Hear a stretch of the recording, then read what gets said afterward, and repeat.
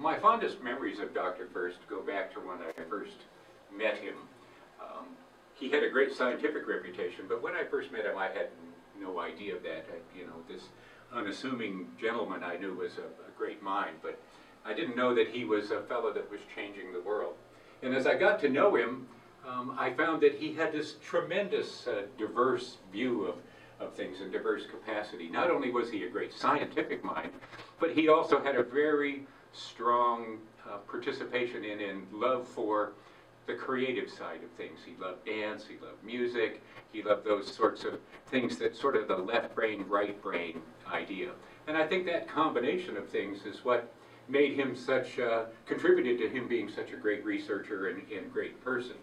Over the years, I was blessed with having the opportunity to spend a lot of time with him, becoming quite good friends, and seeing both sides of Dr. First in full flight, if you will.